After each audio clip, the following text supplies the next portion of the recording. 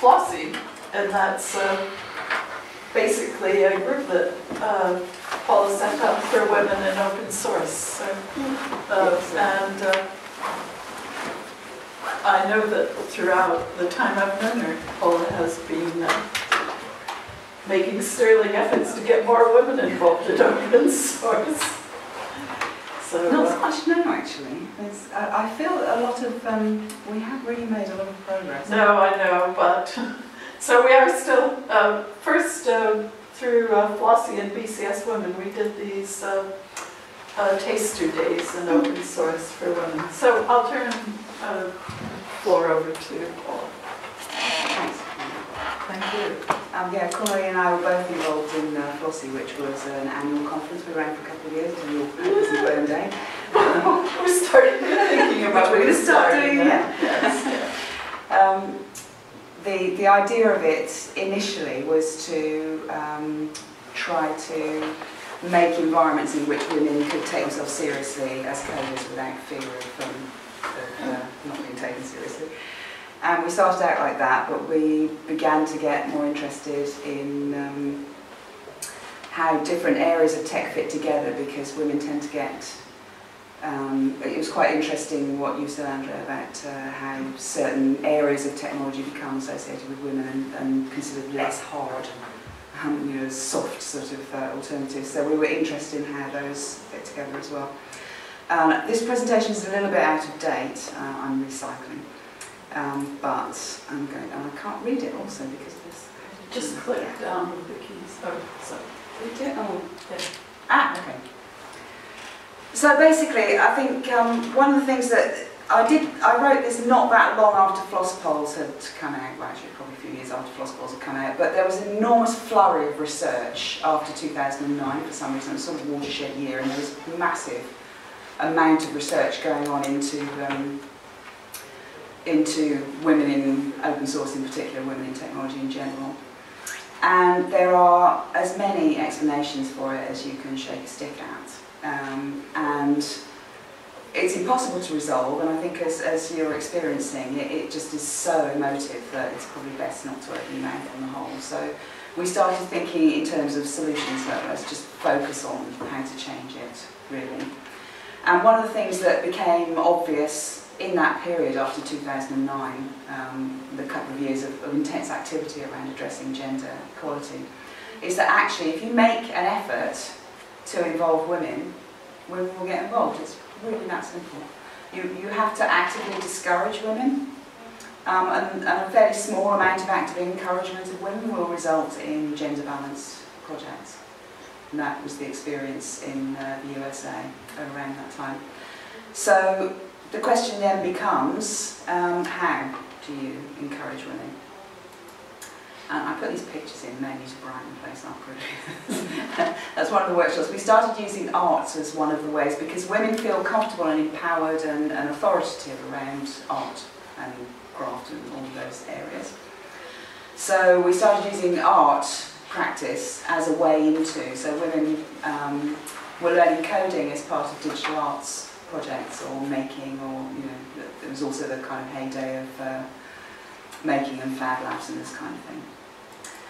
And what started to occur to me is that there were a lot of problems around the sort of Fab Lab and innovation, because obviously we're getting into catapults and innovation by then.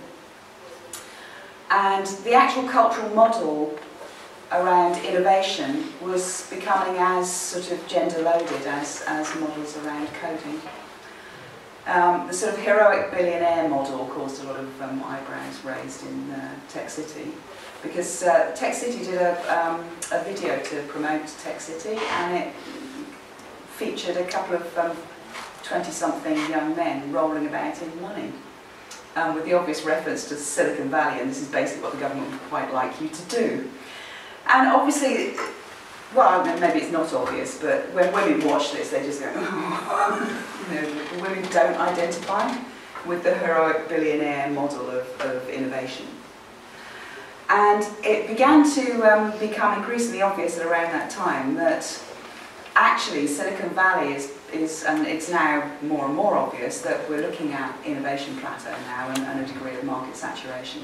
And that model of innovation is not what it used to be.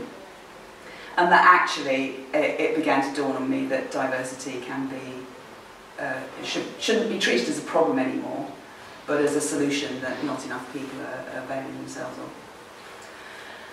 So a lot of work was done, as I'm sure you all know, with open source in developing countries, particularly around areas like banking and communications.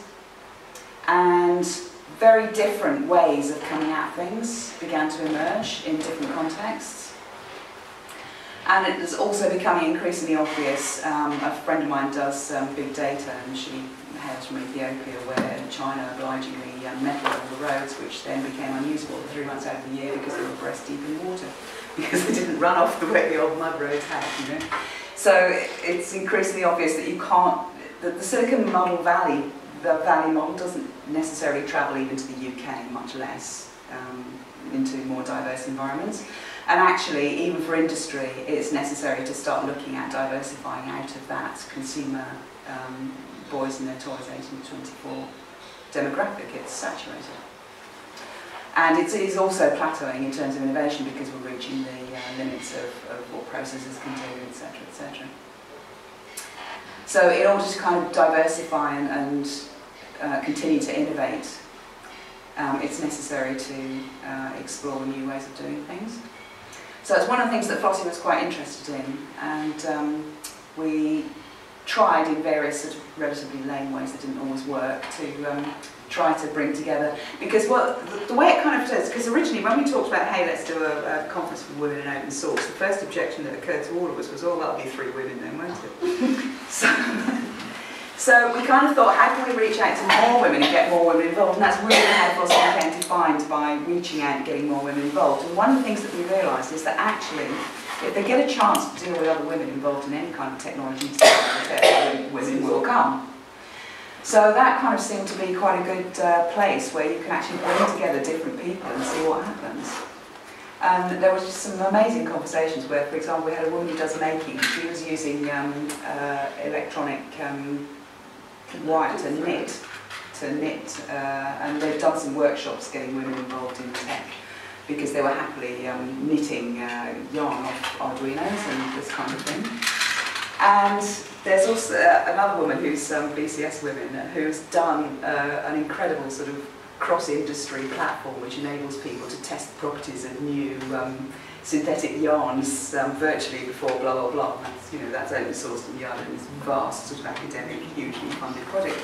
And I introduced the two of each other drinking tea, and one of them said, "Oh, well, what do you do?" She says, "Oh, well, I work with yarn," and the other one says, "Oh, do you sort of knit jumpers?" No, not exactly. You know, I revolutionised the industry, you know, synthetic fibres. So it was kind of a way, gender became a way of bringing together all these diverse women and learning from each other and kind of getting ideas of, oh, we never thought of that. Diversity, again, I think is really important. That one of the things that we started to talk about in the second Flossie conference is that there was a lot of discussion about whether we should be women only. And what emerged from that is that actually really what diversity is an important question throughout technology, actually. Certain class origins or education backgrounds were overrepresented as well. Whilst there was really strong representation of people from developing countries or refugees or immigrants or whatever, there were issues about how they were expected to adapt their culture. And some of the women, this particular group of women that you're looking at now, were students in the electronic and computer science department at Queen Mary. And we got emails from a couple of them saying that they were close to dropping out of their course when they'd encountered Flossie. And the chance to be with so many diverse women and to talk to other women and just be engaged just had completely transformed their experience of studying technology. So we kind of wanted to move away from the question of why is this and move towards what to do. So one of the things that we did is one of the projects that Cornelius is about to revive, which is the Flossie skills sharing and career taster workshops. Because one of the things we found, there's a big theory about leaky pipe, that women drop out, have babies and can't get back in. So we decided to sort of see if we could to see what we could do about this. And we ran a 3-day career taster, first at the Museum of Computing and then at BCS, to not only refresh code skills, but also what I remember about coming back after having a child myself was I was looking through the job list and thinking, what the hell is that job? I don't even know what that bloody job is.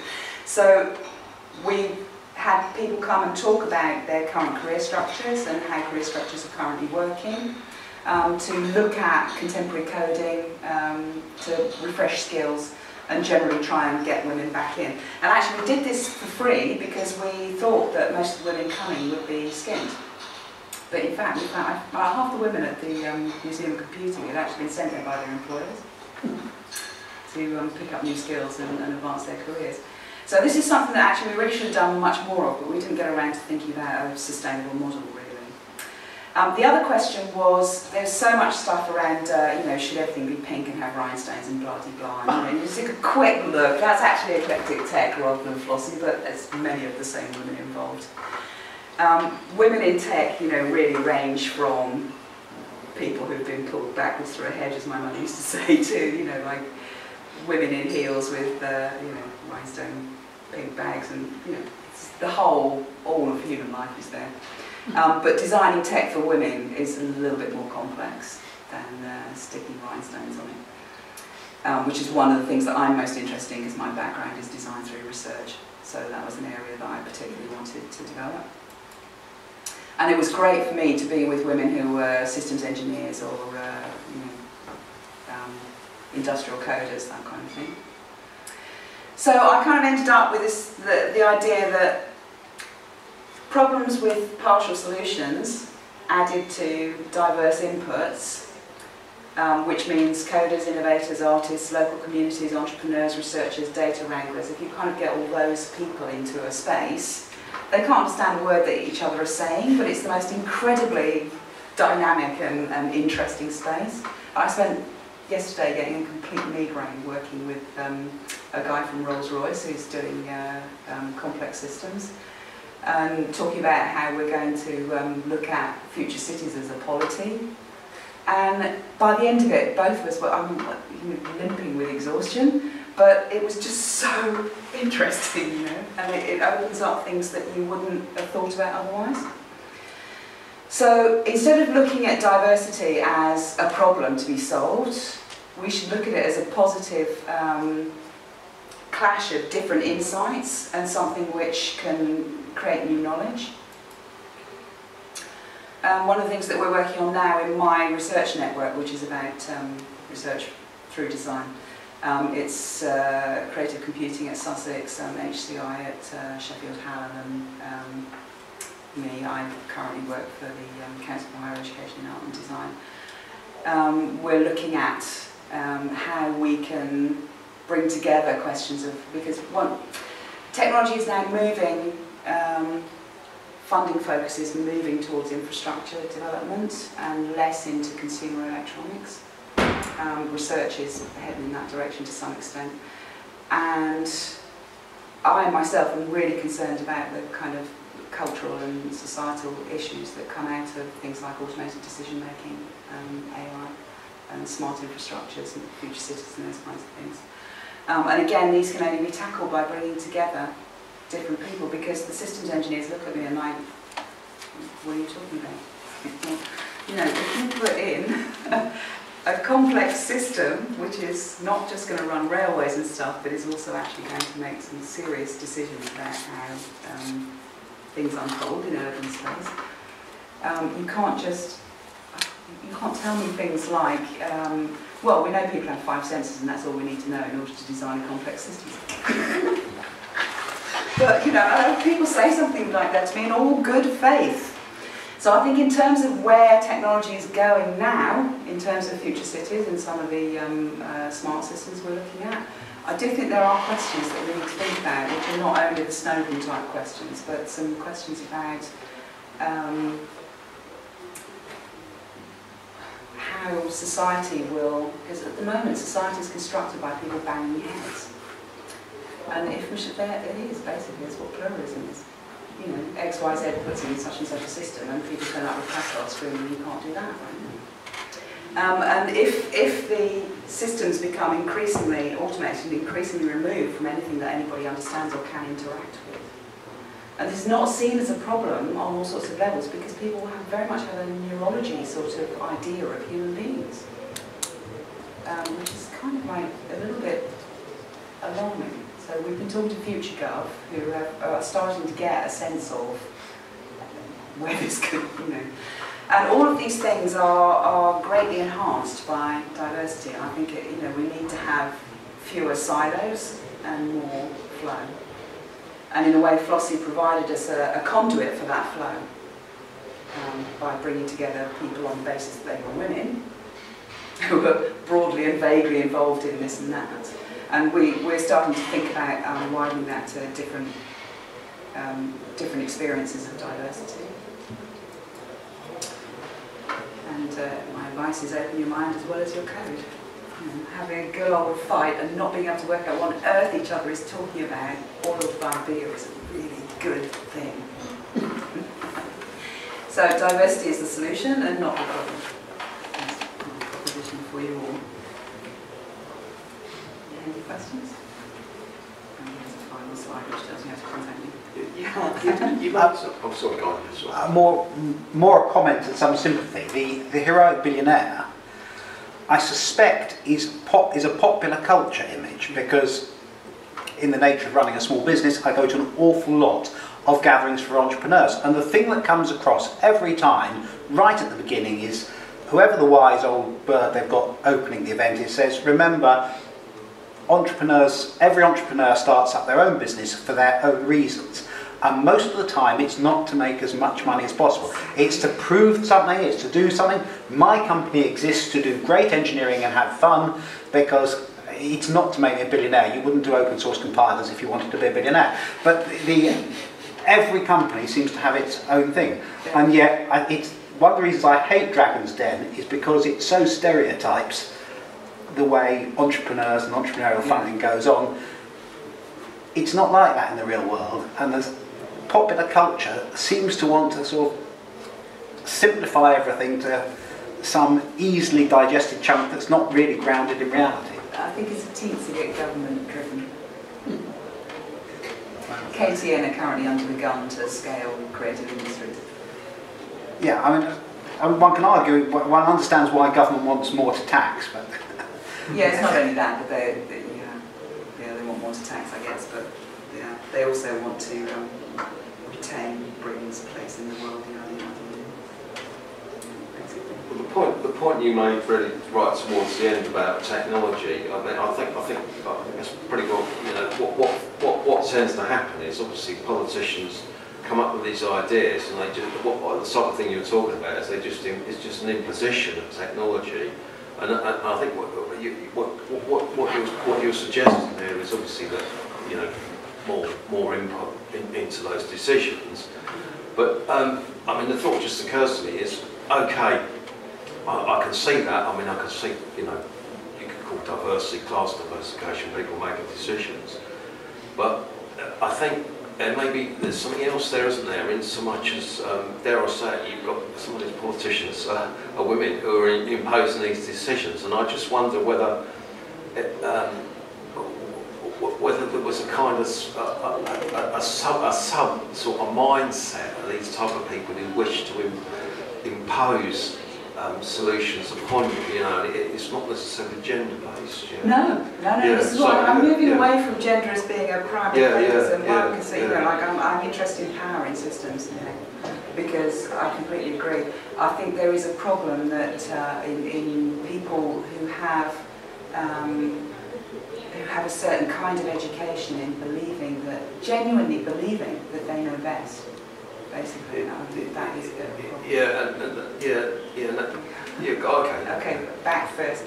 Okay, I was going to pick up from that is, do we have a particular issue with the education system? I mean, having teenage kids and just seeing my daughter's reaction, and it's not because of the school, for lack of trying, but that age, 11 to 15, is when girls...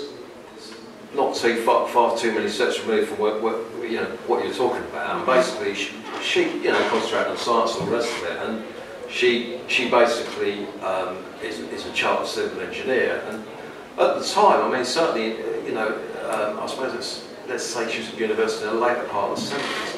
I've got to say that I didn't have any conscious thought that there was. She never communicated that she had any conscious problems with doing that. I think the odd girl just does it. I mean, there were certain things that I would do without a second thought, that other girls wouldn't dream of doing. I mean, I think there is some sort of variation. But I'm of a similar generation. I got sort of a sideline the argument, but I certainly never kind of fell when I was at school in the 60s and 70s. But basically, I never felt, and I still don't feel that I could see. I don't know why, but I could never see a gender bias, and on some respects, looking in retrospect,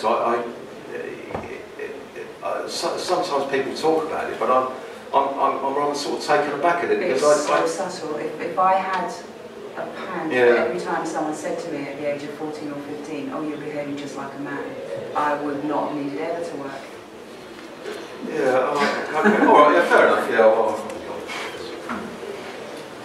Oh, sorry, there was someone in front of you. In response to that, that's Andrea's chart with the men and women responding yes or no to the discrimination. The thing I picked up on is how you characterise these complex systems. People are generally sort of retreating from them. We don't understand them, they're too complex. And it made me think of the average bloke saying, "Oh, don't understand women, you're far too complex." And when you look at situations like a diverse group, it becomes that complex system again, and there's that sort of reluctance because you can't pin it down and control it in a deterministic way. Yeah. And the success of that diversity approach really depends on people not being intimidated by that. Exactly, and also it's very tiring. People don't like time. Can I follow up with that in terms of the complexity and particularly the fitness design of it? Do you think with these people that aren't looking at the complex issues, is it because they literally don't see them or they don't think they matter? Or is it because they're too complex and they're going for simple solutions and that's why they get something else? Is it a choice they're making? I think that depends, that's different environments, there are different reasons, like if I'm looking at the guy from Rolls Royce, he's got a brief, he's got to deliver this, blah, blah, blah, time, he's got a methodology, his head's down and he's off. In another environment, it might be that, we don't like to, it depends on... The guy's head down and off, do you think he's not considering the other stuff, or do you think he's considered it, decided it's not as important as the basic model? I think on the whole he's not considered it because it's not, that sort of thing at the beginning of the climate change thing, it's like what's in your best interest to bother your head about.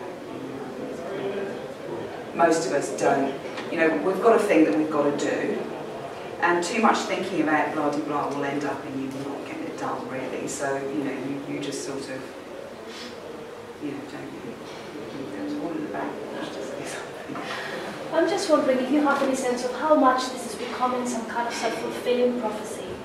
So things are changing and things are getting better, but because of the perception that has been established, women now are shying away and they're not really benefiting from the change that's happening. And the reason why I ask this is because I was lucky enough to get involved in open source very late and quite recently. Very late in my life, but late in my life and quite recently. And my experience has been absolutely incredible. I work with a community that's very close to hardware. There are practically no women involved, most of the meetings, just myself. And they have been incredibly welcoming, really open-minded. I'm a designer as well, so it's the first time that I've engaged professionally with someone like me. And my experience has been fantastic, but I keep on hearing stories from other women and other designers involved in open source that are just horrifying. And I'm just wondering if something has changed recently in and somehow we are not capitalizing on it because of the perception that has been established. I think someone said earlier that some of the earlier groups have established certain practices and it's very difficult to change that now.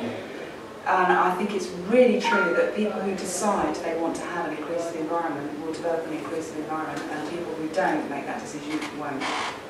You know, it's variable, I think. If you have a group that has perceived itself as having a problem because it's male dominated, and yet wants to do something about that, and I'm thinking particularly of the very closely named Flossie, the Free and Open Source Silicon Foundation, which has established the fact that it recognises that no women ever come to its meetings and that this has got to be a bad thing. What advice would you give that group? Because they actually have it as an action thing to try and work out how to broaden the diversity of the group interested in free and open source silicon design. Reach out to women who have that expertise.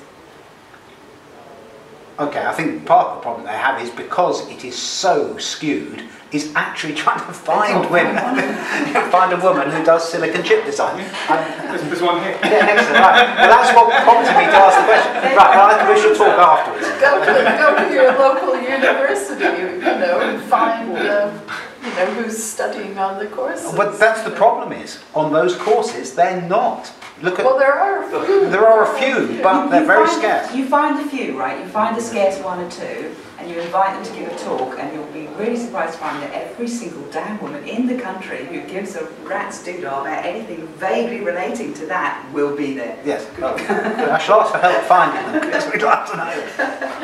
Could I suggest perhaps the bluntly obvious? Basically, obviously, you've got a set group there, Fossbox, and you've got Jeremy's organisation. Just why not have a meeting? It's like, we're only about silicon chip design. No, it doesn't matter though, does it?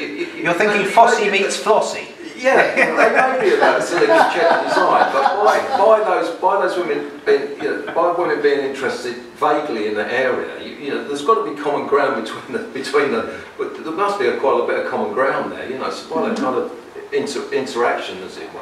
Yeah. I don't know. Networks. You were saying earlier on, embrace diversity. Yeah. Well, this is the problem. Yeah. Network yourself outside your comfort zone. It's one of the things that's on one of my slides that I didn't say. Be willing to come out of your comfort zone, and networks are really important because as soon as you contact a network, there is a woman sitting here who actually has the expertise that he has been unable to find. So the whole point of diversity is networks. But obviously you've got the transferable skills, might be quite, all the rest of it, So it's just as soon as you start. What I can, as far as I can tell from talking to people who've got diversified projects and talking about how they did it, it really does seem to me that you just need to make the decision that that's what you're going to do.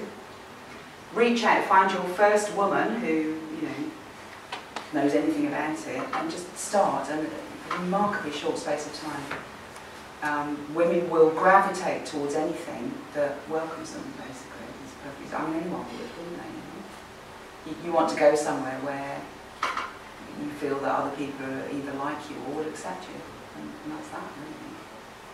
There's no, there's a variation from country to country on how many women are involved in open source. Brazil, for example, has a massive female participation. Yeah, there's nothing natural about it. It's just obviously, we don't really want to go there with what some countries' views are about women. But I'm not saying. What I'm saying is that in some countries there's much higher participation than in others, and that doesn't map over how liberated women are in those countries, right? There's no coextensive mapping of that. Sure. Brazil does have a female president. Yeah. So in that case, I think it would not to some extent. Yeah, I think that's probably, but there was also very active Linux chicks for a long time in Brazil that did a lot of really good work. And also generally the Brazil open source community is quite leftist and humanitarian. And the government was actively supporting open source as well. And it's quite close to liberation movements and that kind of, so as soon as women began to push, the doors were opened. Whereas in some other countries, there would be more. So we have to get the tools in your hand and show people. Yeah. So really, I think the message is that if you want more women involved, just be ready to be welcoming and reach out to women. There you go. Yes, Pauline, did you have anything to add to that? Pardon? Did you have anything to add to how Well, you get no, on with law? Well, I think I'm going to address that a little bit in my talk. Yeah, so thank you very much, Paula.